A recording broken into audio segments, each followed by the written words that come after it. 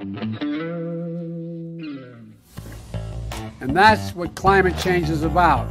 It is literally, not figuratively, a clear and present danger. We are in the beginning of a mass extinction. The ability of CO2 to do the heavy work of creating a climate catastrophe is almost nil at this point. The price of oil has been artificially elevated to the point of insanity. That's not how you power a modern industrial system. The ultimate goal of this renewable energy, plan is to reach the exact same point that we're at now. You know who's tried that? Germany. 7 straight days of no wind for Germany. Their factories are shutting down. They really do act like weather didn't happen prior to like 1910. Today is Friday. It is Friday, and welcome to Climate Change Roundtable number 68 in the series. Today, we're going to be talking about the Mann. Yes, indeed. Michael Mann and his famous hockey stick and some other things. Wildfires and lions and tigers and bears. Oh, my. Anyway, we're going to talk about that. We've also got a bit of climate potpourri of news of the week that we're going to shred. With us today are a bit of a switch up. We have Andy Singer, who's normally our producer in the background. Yeah. He's with us today. Hi, Andy. What's up, Anthony? Glad to be back on the show for the first time in a long time. It's 2 days in a row I've been on Heartland programs. I'm getting back on camera a little bit, but yeah, glad to be back. Right. And of course, Linnea, the always reliable Linnea, who's with us today. And the reason that Andy's with us today is that Sterling Burnett is off on vacation, and he's taking a fossil-fueled trip through Europe. Sounds like a good time. Anyway, so we're going to open up with the climate news of the week and look at some of the items that have been making the rounds this week. Some of them disgusting, some of them absurd, some of them obscene. Okay, so the first one is that climate activist Greta Thunberg deletes tweet predicting the end of the world next week. We're all supposed to be dead right now, according to this tweet that she put out. Of course, she's a climate expert because she skipped school and protested. That makes her an instant climate expert, right? And in the eyes of the left. It would be easy for me to switch careers then. I skipped plenty. I'm kidding. So this is the tweet right here. A top climate scientist is warning that climate change will wipe out all of humanity unless we stop using fossil fuels over the next 5 years. This was sent in June of 2018. And of course, we're still here. Are we? Yes. How do we know? We could be in the Matrix right now. Yeah, exactly. We're just an AI figment of your imagination. Yesterday I kind of was, but what is she going to do at this point? Like, if she's just going to throw these things out there, eventually these dates are going to come. And unlike the past where you could just make like claims and then someone might not have the newspaper on hand that's where your claim was held, like it's all online. So you don't really have much you can do other than click delete. Fortunately, there's a web archive so we can look these kinds of things up. Well, Andy, the internet is forever. But it doesn't really matter if the mainstream media doesn't hold you to the fire on it, right? True. Like if they just ignore it and they say, oh, whatever, like they do with all the other climate predictions or all the other doomsday predictions. They hype it until it's clear that it's not going to happen. And then they drop it and hype the next one. Yep, that's pretty much it. They never hold anyone accountable. As long as they're pro-climate change, they're never held accountable. But, let someone who's on the other side of the aisle slip up once, and they never let you forget it because, evil deniers and all that stuff, right? Yeah. Yeah. I don't have, actually, I do have one quick question for you guys. How much longer do you think Greta stays in the spotlight now that she's like graduated high school? Because no one cares about a kid who skips college classes. Everyone skips college classes, but a high school kid skipping, that's they're young, they're cute. My prediction is 1 year tops. Greta's kind of done at this point. I still think it's worth covering, but I don't think she's going to be huge news much longer. She's past the point of being cute and novel at this point. Yeah, seriously. Well, until she runs for office. In Sweden or whatever. I don't know how that works over there, but that's probably going to happen. But until then, they might trot her out on the news every once in a while to be a guest expert, so to speak. Yeah. But other than that, yeah, Andy, I'm sure you're Yeah, right. I think a Fetterman Greta ticket would be great. Yeah, Fetterman. Oh, yeah. Can you see those two next to each other? That would be brutal. That "How dare you" speech would be a lot scarier if I knew that person had, government power over me. But I was just curious. All right, so let's go on to the next topic. Now, this one made me laugh because, I've been on television and radio for 35 plus years, and I've had all kinds of horrible things said about me. You ruined my golf game, your forecast was wrong, whatever. So this guy goes out and starts pushing climate change on his regular daily weather forecast, trying to educate people about climate change, right? And he's getting blowback constantly. Well, what he doesn't understand, obviously, is that, about half of your audience doesn't want to be lectured to, maybe more than half of your audience, and the other half of the audience doesn't really see this as relevant. People just want to know, what's the weather tomorrow? How do I dress? How do I plan my day? They don't want to be lectured to about climate change. And he's complaining because he's getting mean emails and mean tweets and things like that. And oh no, it's terrible. It's distressing. So he's got PTSD, so he has to resign. Well, buck up, buddy. I mean, seriously, if you're on television and you don't have a thick skin, you need to be in another business. And that's essentially what he's done. He's basically said, I'm out of here. I can't handle the stress because of, people are mean to me because I talk about climate change. I mean, if you're going up on television, and especially if you're saying something that's highly political and is highly political, you can't then just cry like, oh, this was unexpected and like no, you're inviting controversy onto yourself at that point. And I don't really have much kind of sympathy for that person. I pulled the tweets up here just because it's kind of interesting. They're not even bad. It's not like they're just kind of like annoyed with the person. It's not like they're unless I'm missing something, they're overtly violent. Like, you get what I'm going at. It appears to be all from the same person.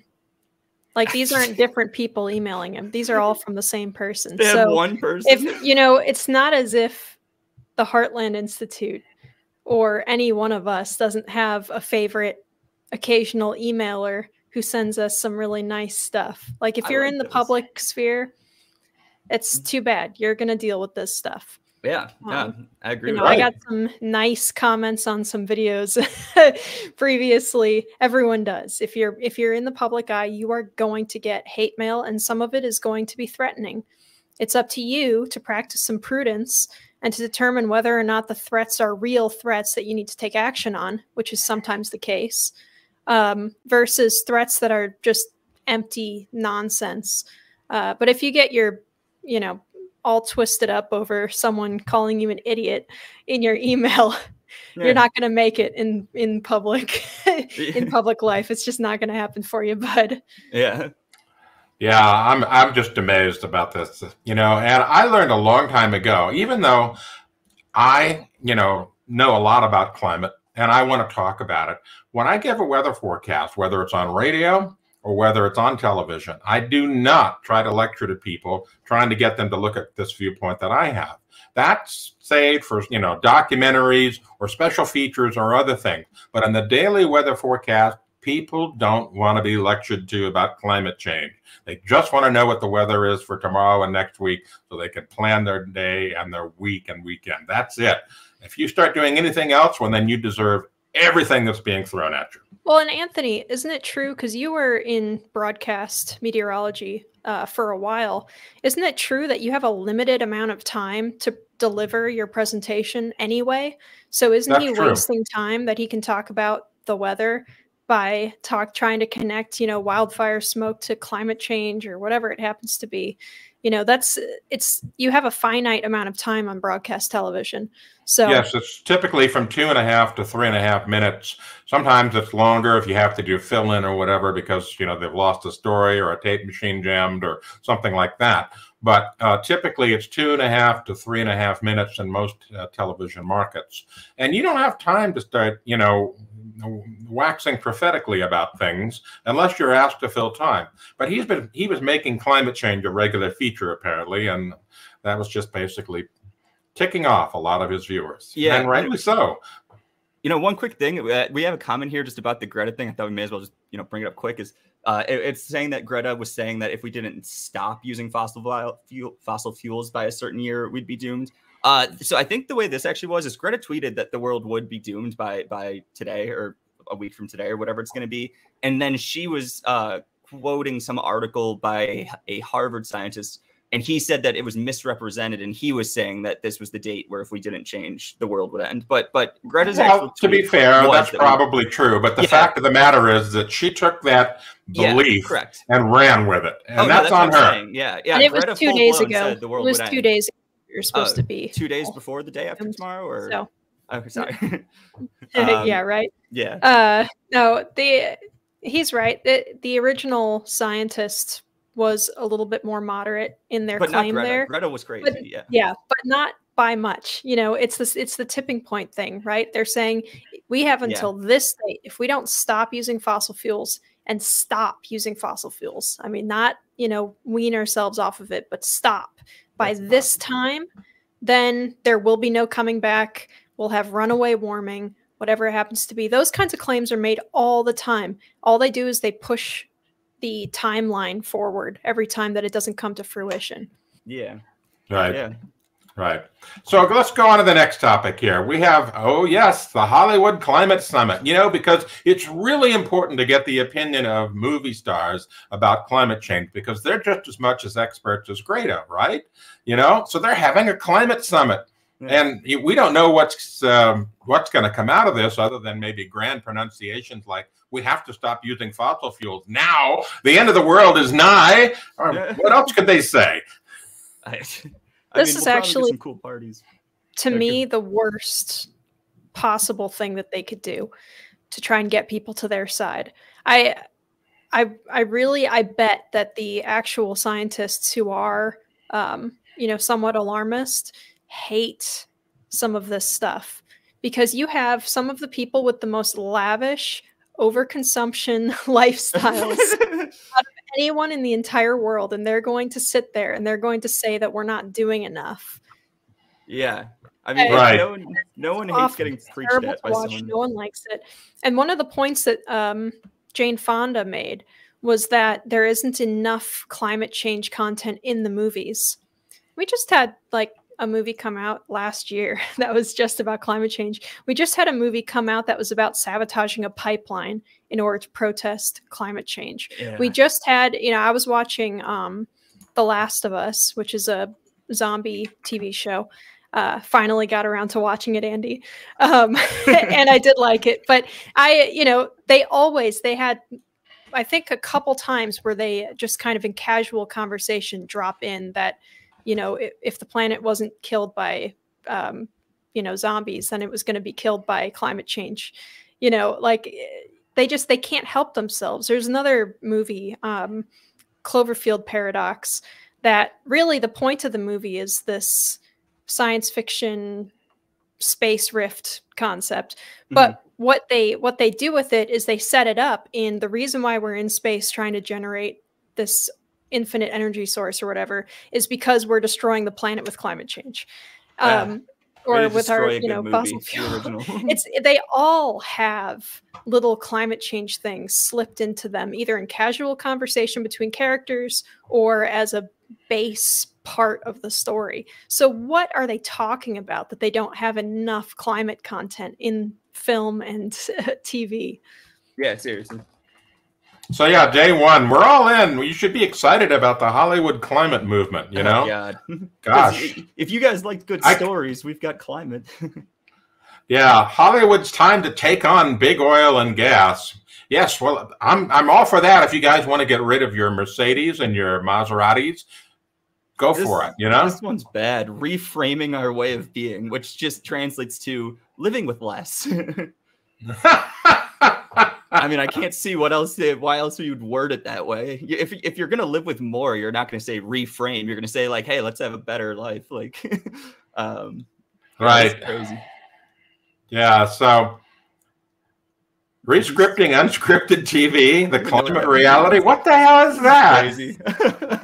I'm sure they're all ridiculous. We got 3 days of this. I'm intrigued, but they could probably just go on forever. I'm sure we'll have some good content out of it. Yeah. Yeah. So, I can't wait to see what pronouncements come out of this. We've had Jane Fonda say things like, climate deniers should be put in jail and so forth in the past. So, yeah, I'm sure next week we'll have all kinds of really, really hard news coming out of that mess. It's just, what do you think? All right. So NASA decided this week we're going to get in on the extra stupid things going on this week. So they came up with this simulation of, Andy, if you'll scroll down a little bit, there's this, there it is, this picture right here. You see this? This is Earth under being covered with carbon dioxide. And this came out of the NASA visualization studio, and they're basically saying Earth is going to turn into a gas giant like Jupiter.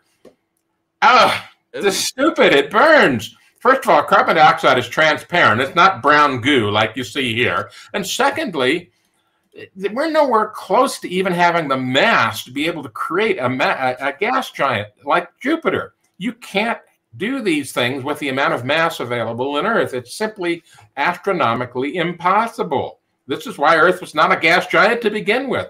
I mean, the science fail here on whoever visualized this thing at NASA is extraordinary. But the bottom line is we don't have it happening. It's not going to happen. It's impossible to happen. And yet these idiots are out there pushing this. It blows my mind. Well, I'm sure that if you push the scientists on it, they'll say, well, no, we know, but this is just a visualization to show what it, what the, since we can't see carbon dioxide, this is what it would look like, blah, blah, blah, that kind of thing. They'd moderate it a bit, but they know that the point of an image like this is to frighten people into thinking that Earth will be uninhabitable because of carbon dioxide. But what I will say is that this graphic, in terms of its usefulness in teaching people, about how our atmosphere works, I think it's a pretty good graphic for showing that it's not evenly mixed. At least that's interesting, right? Because obviously it's not evenly distributed over the surface of the planet, but they don't use it for that. They use it to try and scare you into thinking that we're going to be like Jupiter or Saturn or something by some arbitrary date. It's the way that they use this stuff is gross, and that's pretty cool at this point. It is. It's crazy. But what do? A lot of these people are co-opted by their belief system. Okay, final absurdity of the week. This is a real groaner. Oh, man. This global warming will make dogs hate humans.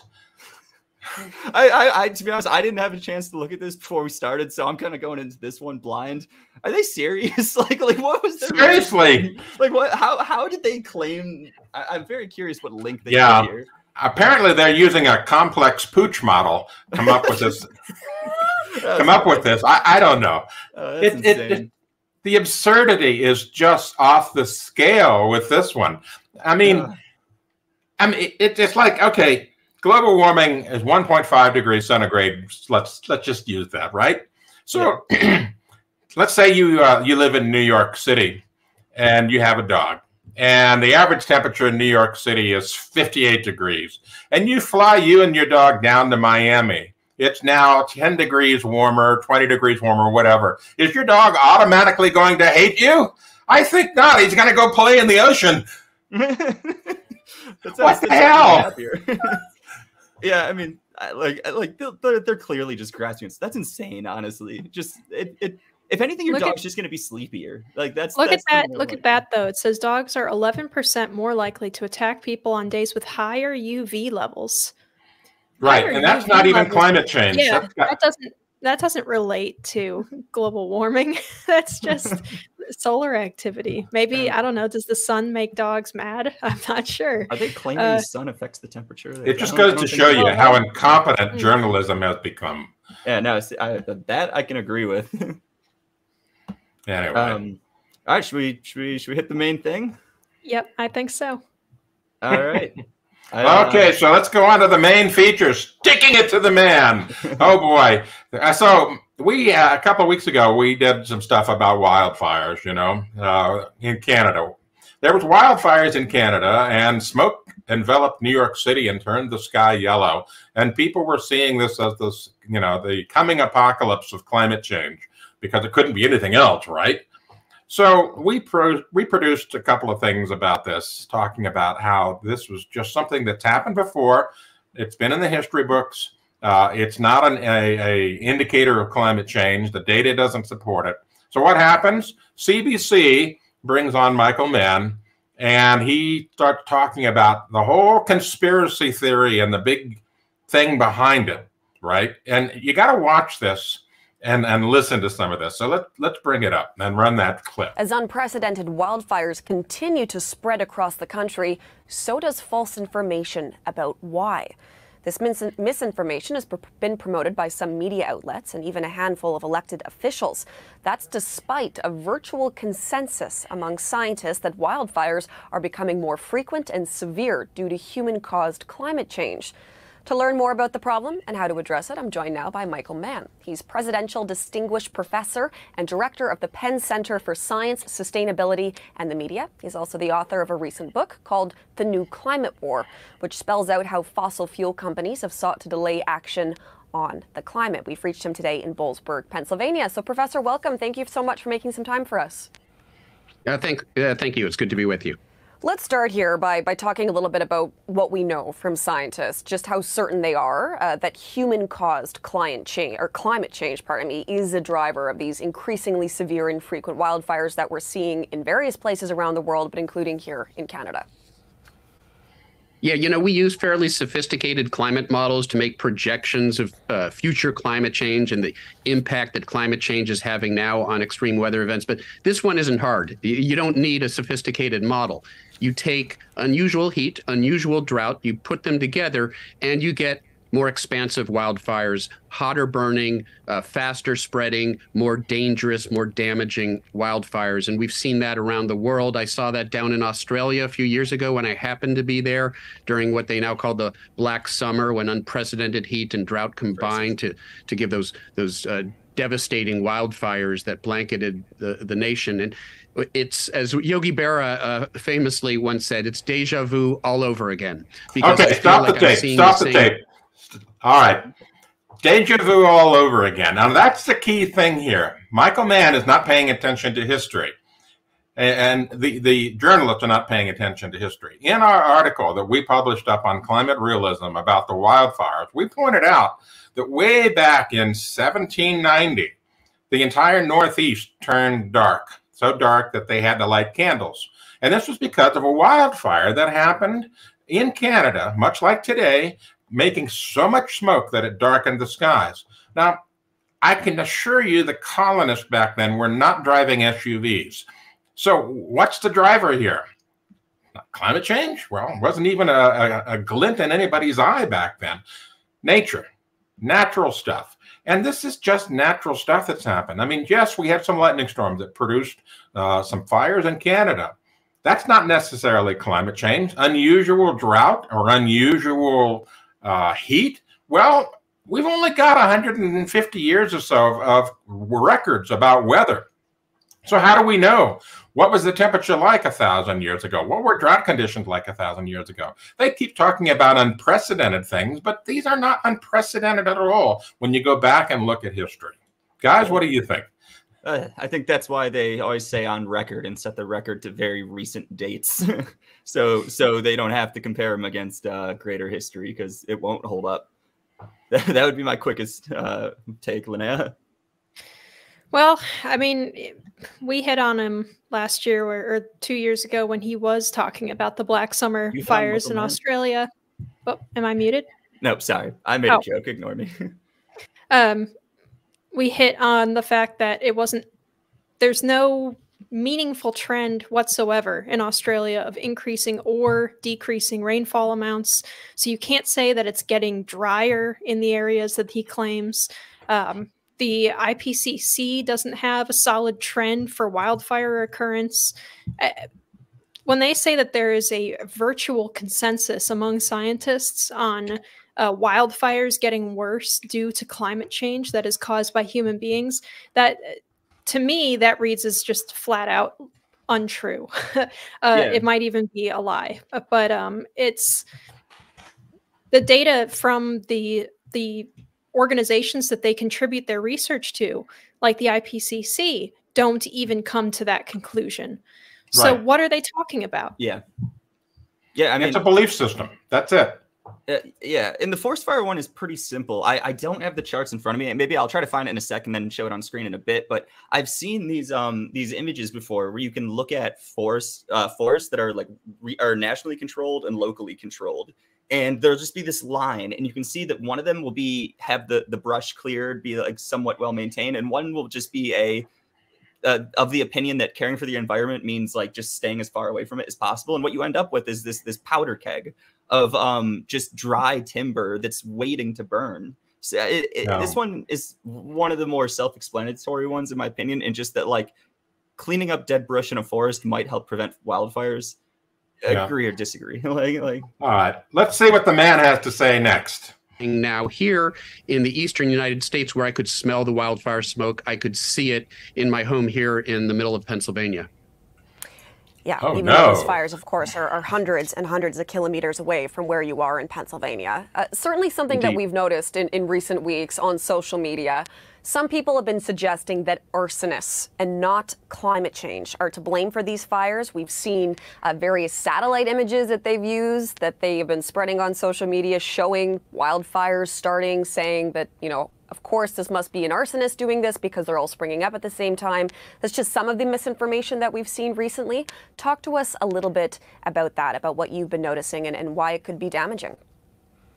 Yeah, you know, this massive misinformation campaign we see here in the United States. We see massive misinformation campaign. A bunch of disparate, widely scattered people on social media came to some conclusions, many of them wrong. And somehow this is a campaign. This is the same kind of idiotic belief system that they have about big oil is driving everyone to think that climate change is not a crisis. It's just absurd. Well, and you notice too, she didn't even, neither she, maybe Mann will in a minute here, but neither of them appear to be trying to refute or explain the images that people have cited. And maybe people are wrong when they're thinking that, you know, 10 or 15 fires springing up at the exact same time as it appears on satellite imagery. They may be incorrect that it is some coordinated arson attempt, but you can't just say they're wrong, this is misinformation, and then move on and not even address it. There are so many people who are so misinformed, then it is your job then as the climate expert who goes on TV to tell them why they're wrong. And hopefully in a technical way so that they'll listen to you.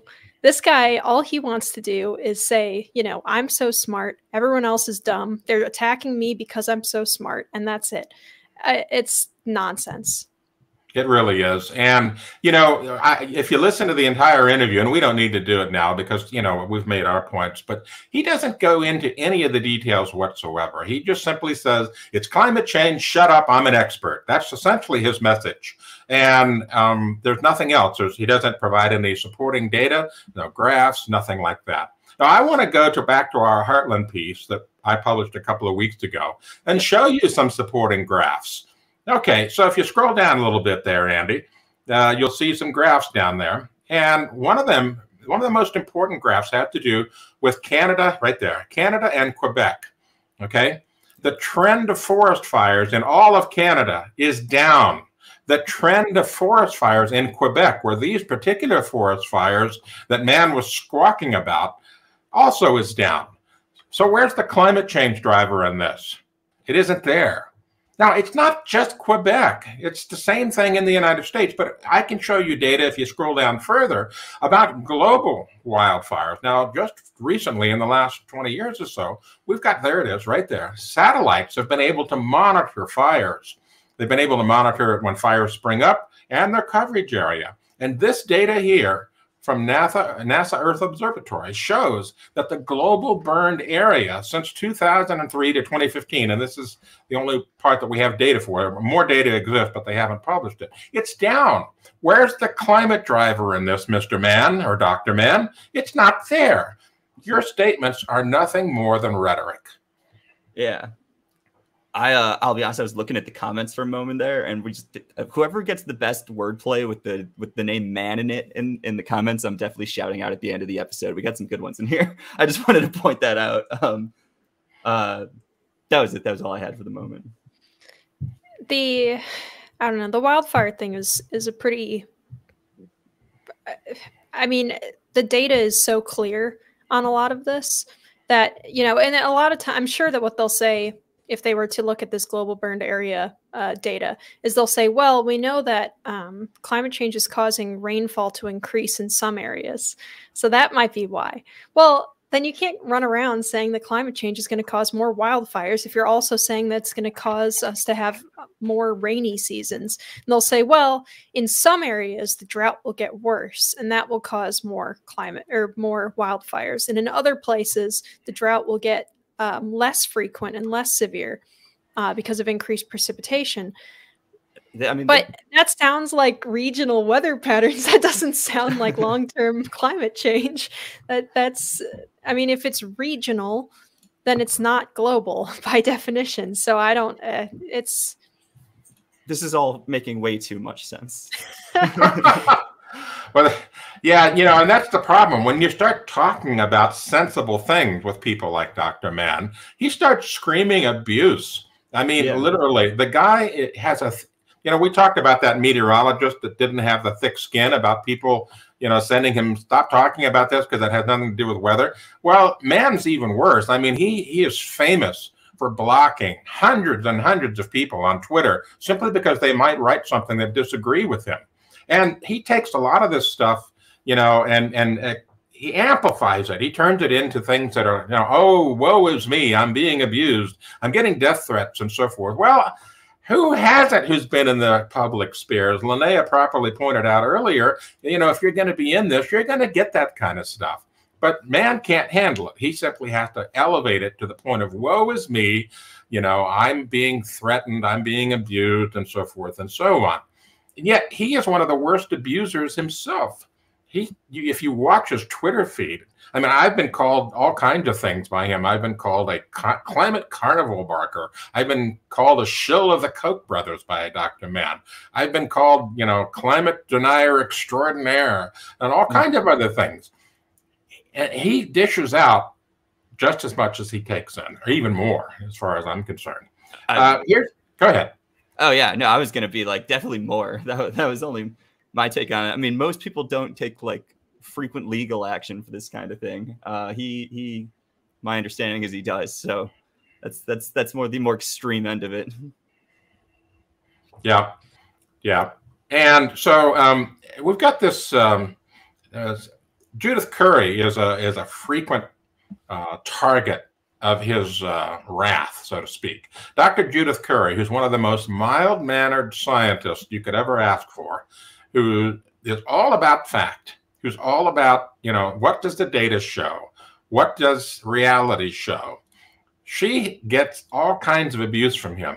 And, you know, he's just all over her on Twitter recently.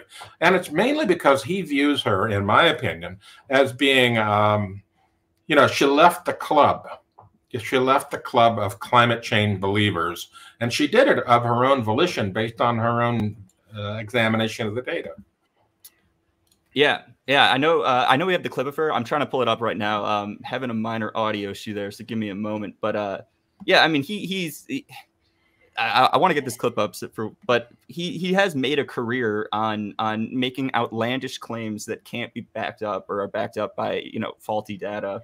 And then anyone who criticizes him kind of coming at them like, oh, these are like ad hominem attacks, what are you doing? And then while at the same time doing his absolute best to bury people on completely non-scientific like rationale, aka ad hominem attacks.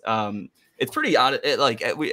I joke about him, but it's pretty gross stuff when push comes to shove. But let me get this clip here, one sec. It is gross, and it's especially gross because he seems, like Anthony suggested with Dr. Curry, he seems to have a particular animus towards scientists who are very moderate in general, who normally don't fight back. You know, they're not normally getting in the mud and stuff, and they have, you know, they tend to be kind of more on the lukewarm side, or on the we think that there probably is an anthropogenic component. It may be significant, it may not be significant, but we're not really sure because the signals aren't very clear. We don't think the modeling is very good, and Dr. Mann will absolutely lose his mind over that kind of stuff. Dr. Ryan Maui, if I'm pronouncing his last name correctly, he's been a frequent target of Dr. Mann on Twitter recently. And it's gone so far that, you know, tweets of Maui, who was not going after Mann at the time, were getting like mass reported and stuff. And if you commented on those tweets in support of Dr. Maui, your tweets got mass reported as like spam or as hateful content or something. And so it's completely outrageous that he goes after people like that. And then what he does is he spins them up into fighting back or getting snippy back. And then he tries to kind of get them, it appears, he tries to get them to engage in something that he can call liable or something, so that he can try to go after them legally and shut them up that way. And it's pretty transparent, or at least it appears to be the case, that that's the kind of stuff that he does. And there's no room for that in a legitimate scientific debate. Yeah, you know, and he doesn't even realize, I think, a lot of time that he's even doing it. I mean, he's so focused on the belief that he's out to save the world from climate change. And, you know, he's got Steve McIntyre on his blog, Climate Audit, once said that people like this have a Jor-El syndrome. You know, Superman, you know, send your son off to the planet that's burning up, you know, or send your son off to Earth. But they say that McIntyre said that people like this have a Jor-El type complex. But I want to go to Mark Stein. Now, Mark Stein spoke at our ICC 10 in Washington a few years ago, and he summed up what's going on here very succinctly in the way that he described Dr. Mann and his dishing it out, so to speak. Let's watch the clip. And they both said that they don't think the term denier is useful. Who uses the term denier more than anybody else? Dr. Mann has called just about everyone here deniers. I'm just cruising his Twitter feed here. Climate denier Joe Bast. Climate change denier John Coleman. Climate change denier Roy Spencer. Anthony Watts. Climate change denier extremist. You win, Anthony. Yes, I win. I win. You know, there used to be a thing yeah, that's great. Yeah. and you know, like I said, he doesn't even realize he's doing this some of the time. But we have another clip of Dr. Mann with Dr. Judith Curry going before Congress doing testimony. And in this clip, he talks about, well, I never called anybody deniers. You've got to watch this. This is hilarious. Statements that have been attributed to me that are not correct. I don't believe I called anybody here a denier, and yet that's been stated over and over again. So I've been misrepresented quite a bit today by several people. It's in your written testimony. Go read it again. Boom! That's great. It's in your written testimony. I mean, like, how else can you get a gotcha moment better than that? That's good. I really struggle to imagine that he would lie about that and be conscious of the fact that that was not the case. He has to not even realize. He must, like, his brain must just switch depending on the situation. And anything that he thought before that was inconvenient is no longer in his brain. It's just gone. That's a very inconvenient reaction. That's maybe the most charitable interpretation that I can give to his activity on that panel. It makes it sound less malicious and more you know, I don't want to say what I was going to say aloud if he's known for going after people. So I'm just going to cut my words there. But yeah, no, I mean, I agree with you. I'm not going to get too far into speculating on that, but I think that you actually have a point there, because that was embarrassing. It was both embarrassing. It went semi-viral at like the time, and it's a known moment for exposing who he is and what he does as a quasi-scientist. And yeah, I don't believe someone would do that knowingly. Like I do think that he actually in that moment like believed what he was saying, and then, you know, I don't know how it goes from there, but talk about deniers, huh? Yeah, seriously. So there we go. Yeah, so you know, Dr. Mann is famous for his hockey stick. You know, that is his primary thing. It came out around 1998 or so, and the hockey stick, as you see on the bottom there, 1999, Michael Mann, he shows the warming.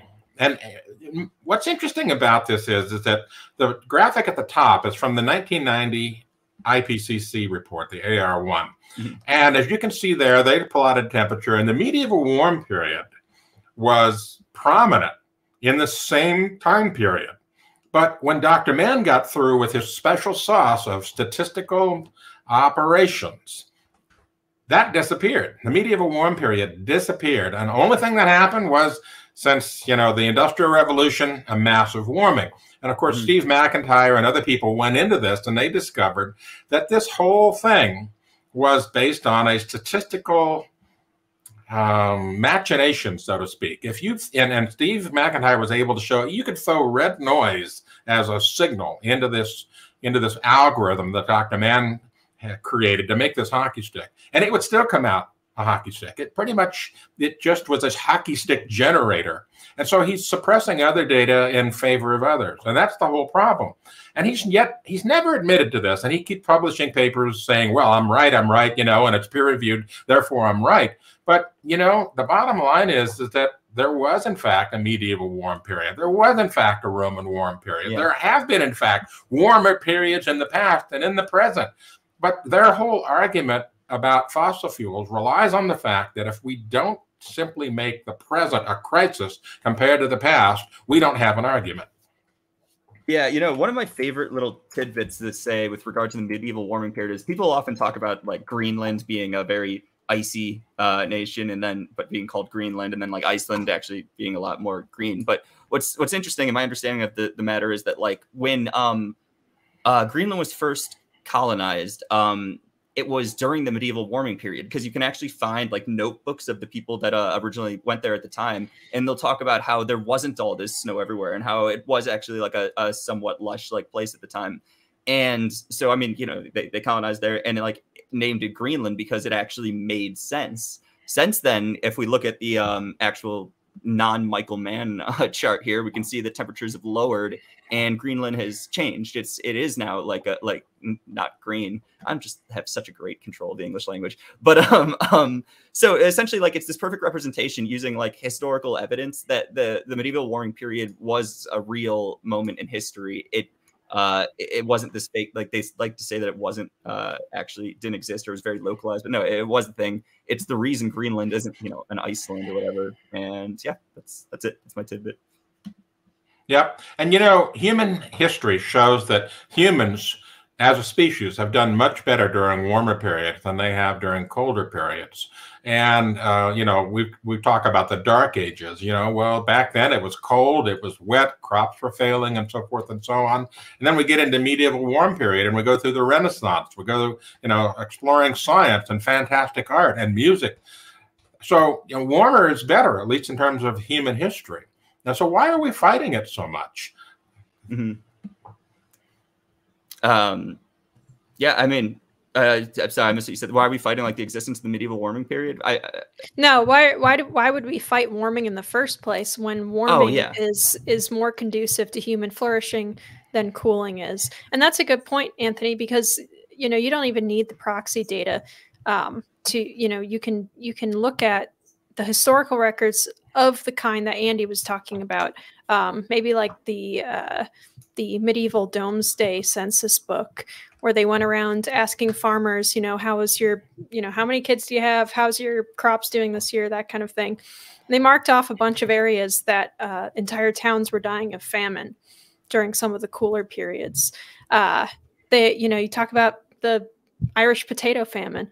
That wasn't during a warm period. That was during a time that was much colder than now. Right. You talk about, I don't know, many smaller civilizations, many small towns and stuff that were decimated by famine, by getting frozen out and trapped in valleys during that time period. It's not fun to live in a cold world. It's not good at all. It doesn't serve us well. In places in the United States, even, because we have, a big country. So we have a lot of different climate regions here. Most of the country, you can get one cycle of crops out of the ground. In the warmer parts of the country, like where I am now in South Carolina, you can get 2 seasons of major crops out of your garden, because you have that longer warm period during the year. So it's the idea that warmer is going to be catastrophic is just not backed up by evidence historically. Right. And,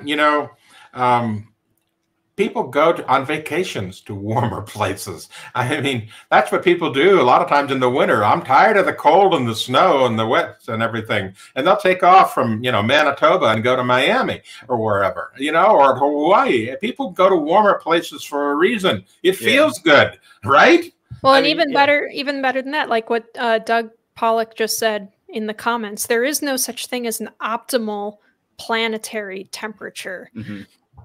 Everything is relative to the region. Everything is going to be relative to what you're trying to do where you are.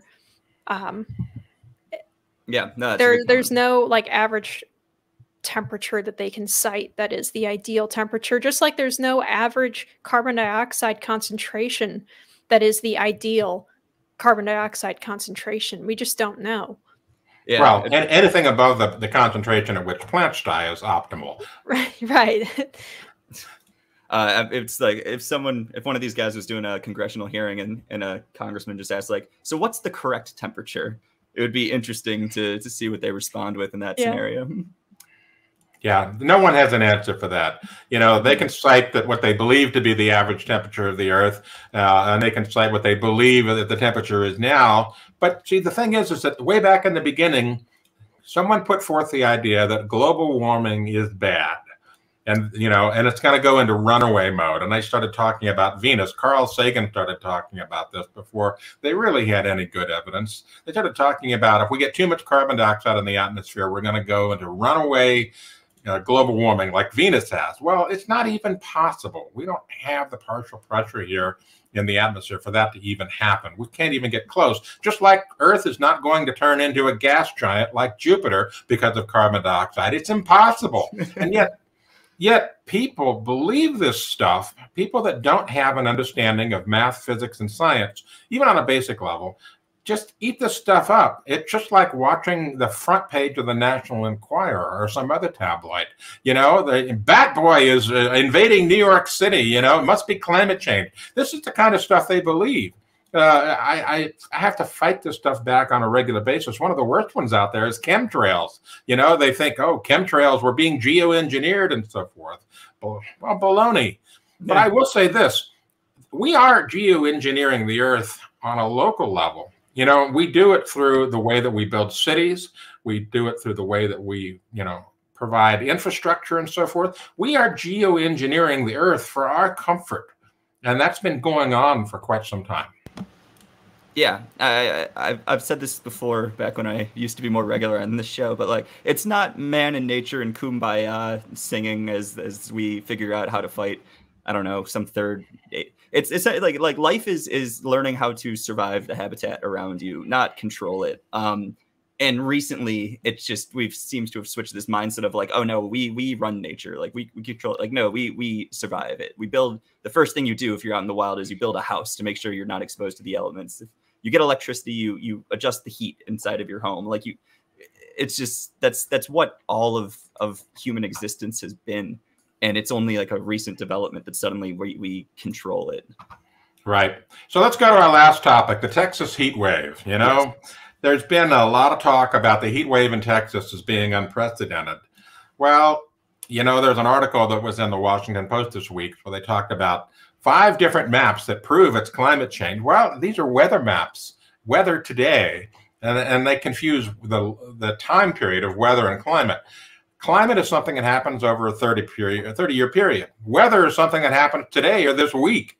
And so they completely miss that fact. But more importantly, they miss bigger heat waves that happen. You know, there was a massive heat wave that happened in 1980 that affected Texas. And, you know, they had periods of time where temperatures were over 100 degrees, much more so than the current heat wave. And this, again, is before climate change became an issue in 1980. And then there was July 1936 heat wave. And that thing didn't even affect Texas. Texas was actually below normal, but it affected the upper Midwest, the central and upper Midwest, where they had searing temperatures, and it killed 5,000 people. Yeah, it says here the most, you wrote here, I think, the most intense heat wave in American history. Wow. Right. And so we've got, you know, the Washington Post getting the opinion of a local TV meteorologist saying that, well, none of this could happen in Texas right now without climate change. Well, look at this. This is a map from a couple of days ago from weather.gov, and you can see very clearly the heat wave in Texas. It's regional. It's not global. It's regional. But at the same time, up to the northwest in southern Oregon, northern California, Nevada, and parts of Idaho, they've got frost and freeze warnings going on.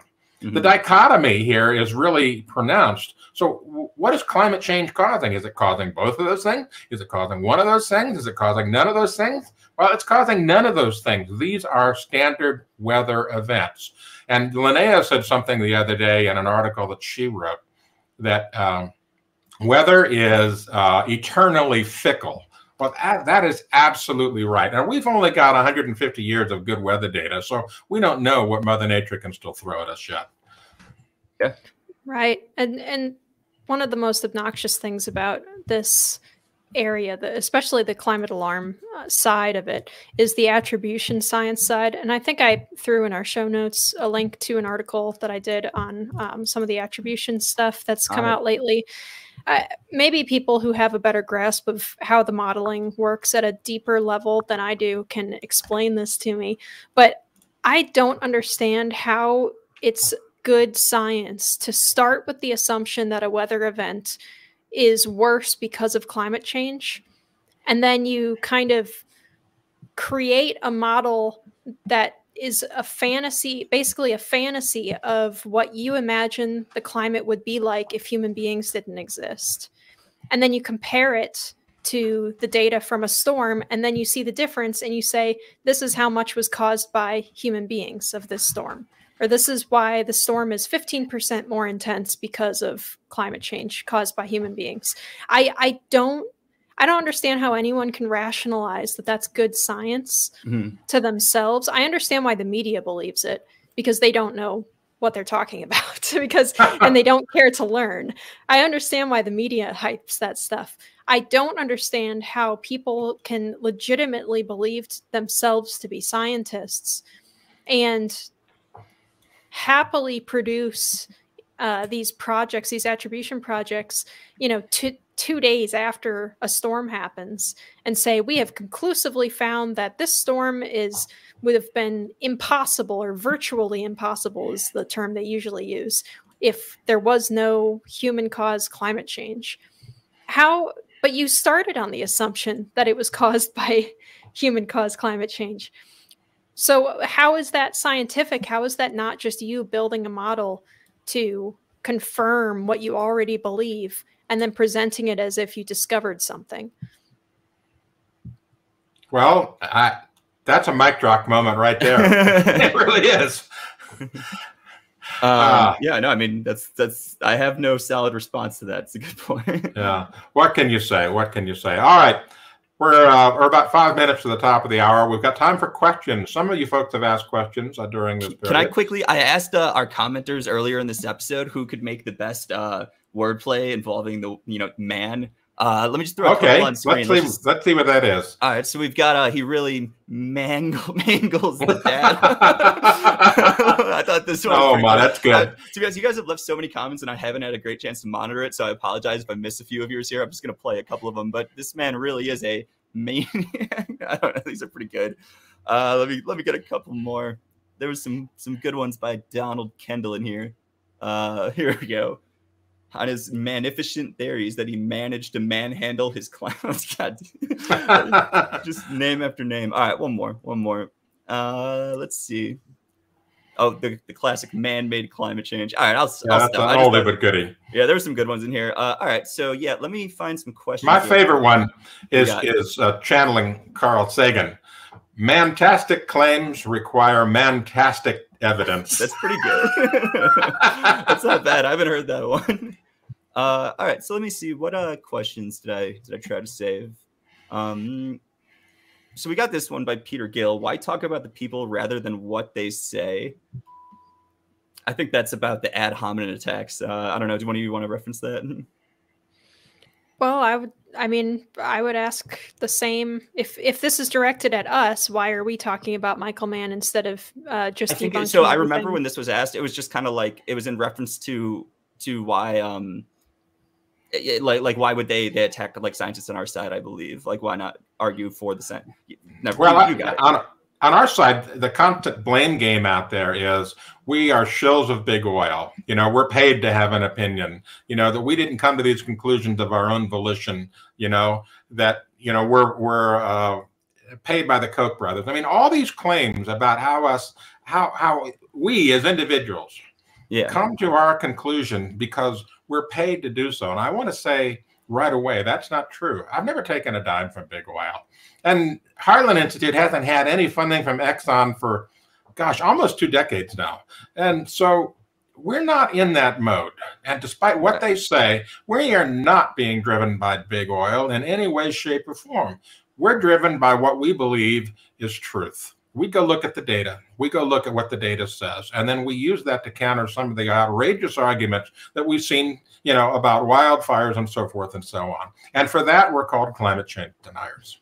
Well, and that Anthony, but also, you know, if you're getting these kinds of ad hom attacks launched at us, I don't think it's entirely inappropriate to point out their funding or their, you know, poor character. Oh yeah, no, seriously. I don't think that it's inappropriate to fight back. So if the objection is to our show kind of teasing and poking some fun at Dr. Mann, I would say I think it's an appropriate response to the kind of conduct that he engages in all the time.